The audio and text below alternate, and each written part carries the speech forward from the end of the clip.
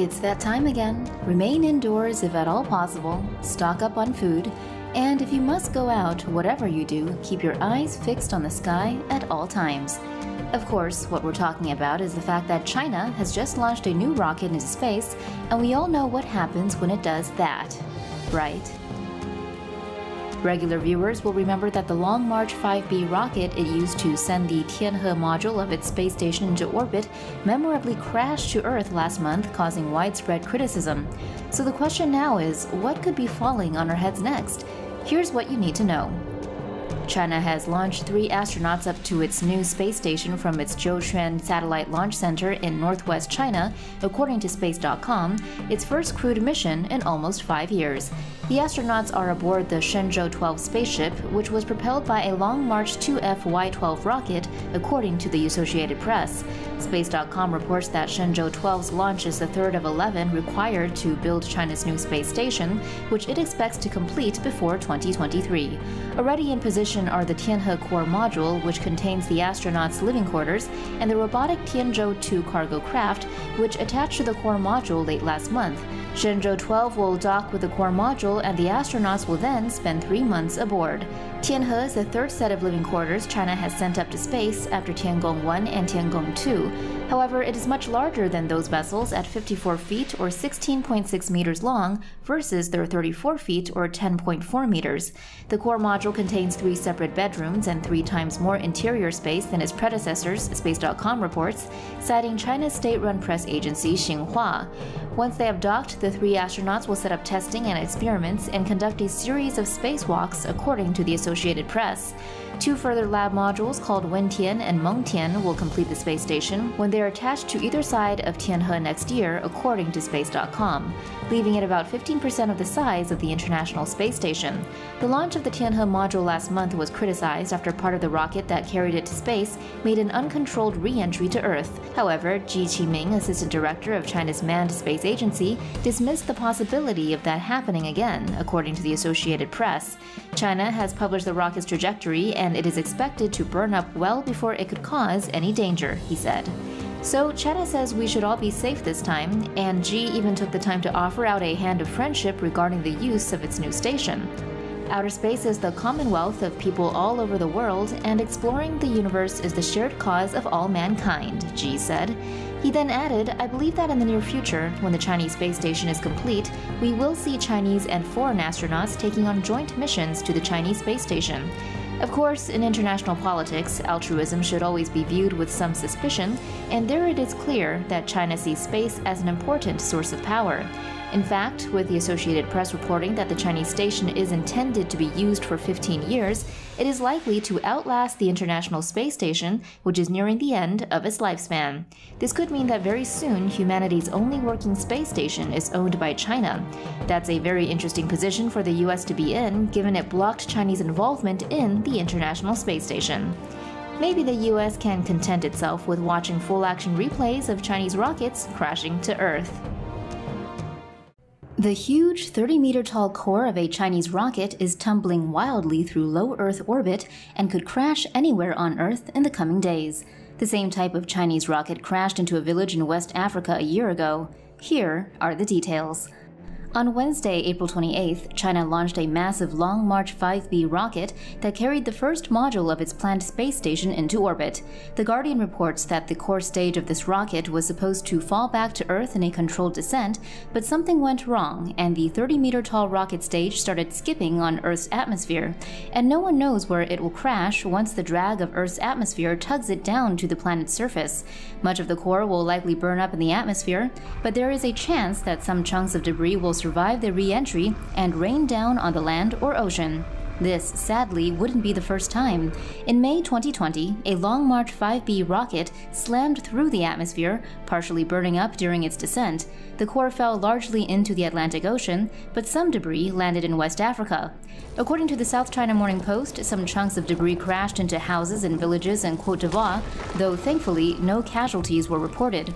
On Tuesday, May 4th, the latest out-of-control Chinese rocket was orbiting Earth around once every 90 minutes at a speed of about 27,600 kilometers per hour and an altitude of more than 300 kilometers.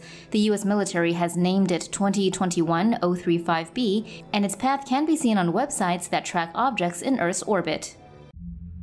What goes up must come down. This isn't the official motto of the Chinese space program, but if anyone has their email address, maybe we can pitch it to them, because yet another of their rockets has just made an uncontrolled return to Earth. Here's what you need to know. Remnants of the Chinese Long March-2F Y12 rocket that was launched last month have crashed back down to Earth and into the Indian Ocean at a speed of around 4.8 miles per second, according to Reuters. On Sunday, Chinese state media, citing the China Manned Space Engineering Office, said the rocket debris had mostly burned up upon re-entry into Earth's atmosphere. However, footage of the rocket's uncontrolled descent was recorded from Jordan, Oman, and Saudi Arabia, according to The Guardian. Corroborating those images, the monitoring service SpaceTrack, which uses U.S. military data, said the rocket was recorded above Saudi Arabia before falling into the Indian Ocean to the west of the Maldives. After days of speculation that the debris could hit land and endanger lives, U.S. Defense Secretary Lloyd Austin said in a statement on NASA's website, "It is clear that China is failing to meet responsible standards regarding their space debris."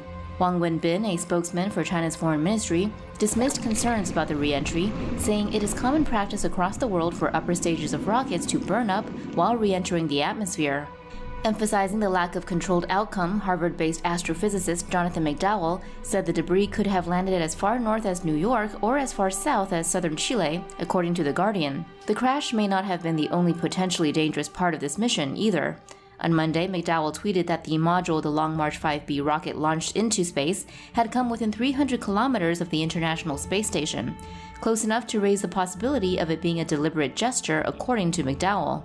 For anyone excited to find out when the next piece of Chinese engineering could land on their heads, the Shenzhou 12 mission will use a Long March-2F rocket to send 3 astronauts into low Earth orbit in June, according to Space.com. Do we have a new kind of space race on our hands? The answer might be yes, if Chinese President Xi Jinping has anything to do with it. On Thursday, he declared the latest step in China's manned space program an important pilot project in the building of a powerful nation in both technology and space, according to Reuters, reporting quotes from Chinese state media. Here's what you need to know. China has launched the first module of its new Tiangong space station, according to the BBC. The module, known as Tianhe, is 16.6 meters long and 4.2 meters in diameter and will orbit Earth at an altitude of 340 to 450 kilometers or 210 to 280 miles. Once in orbit, the module will provide power and propulsion for the station and operate as the living quarters for astronauts. It will usually support 3 people at a time and 6 during crew changeovers, according to IEEE Spectrum. The Wentian and Mengtian modules, designed to house scientific experiments, will connect with Tianhe in 2021. Tianhe's other docking ports will allow crewed Shenzhou and Tianzhou spacecraft to dock with the station. After being blocked from joining the International Space Station by the U.S., China's new station will be closer in size to the Russian Mir station, according to IEEE Spectrum. It will weigh 66 metric tons versus the International Space Station's 420 metric tons.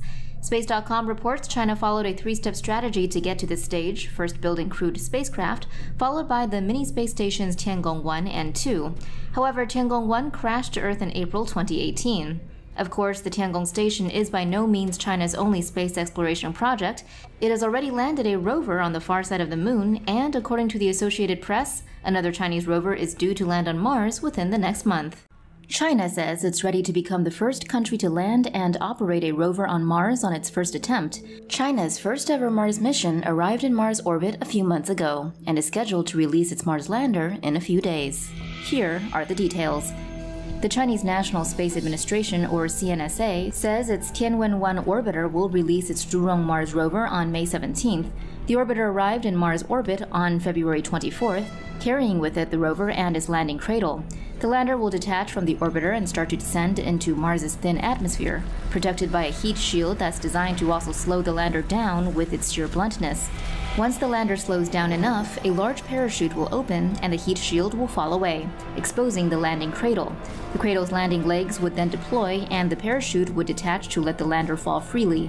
The CNSA says the lander would then fire a number of rockets to slow its descent, while also keeping the lander in an upright position until it touches down. After touchdown, the lander would deploy a ramp, while the rover deploys its sensor arms and solar panels. If the mission is successful, China would become the first country to land a rover on Mars on its first attempt. The Zhurong rover is carrying 6 pieces of scientific equipment. After landing, it would survey the surroundings to study Martian soil, geomorphology, and atmosphere. It would also look for signs of subsurface water ice. For more news animations and explainers, hit the subscribe and bell button to join the TomoNews family. Thanks for watching.